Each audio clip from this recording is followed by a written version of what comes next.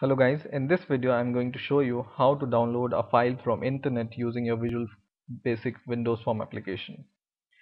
So I have this sample project and I have taken a button here and I've changed this text to the button.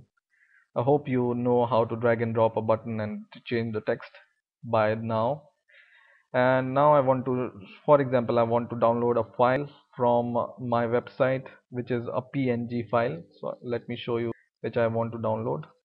So this file I want to download, and I have the URL of the file, which is programknowledge.org/images.header image.png. So I will copy the path of this file and go to my project, and now I will double click this button, and in here I will write my dot computer dot network dot download file, and in the bracket I will pass two arguments. First is the URL of the file which I have just copied, so I will just give this double quotes and copy the path of the file, and second is the name of the file and the folder of the file where you want to download your file.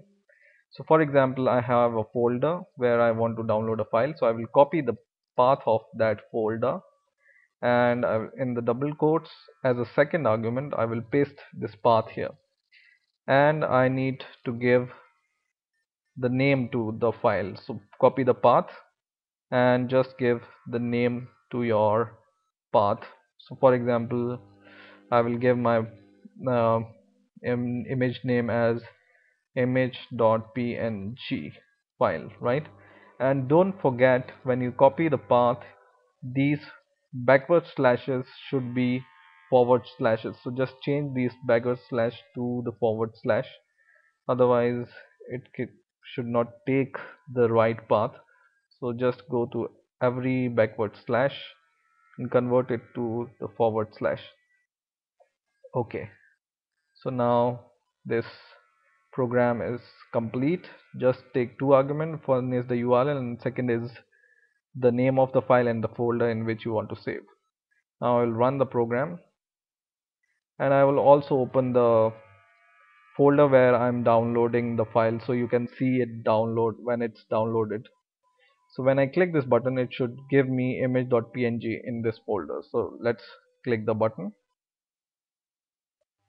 and you can see here it has produced a file called image.png, and when I open this file, it is the same file which I downloaded from my website. So let's open this file.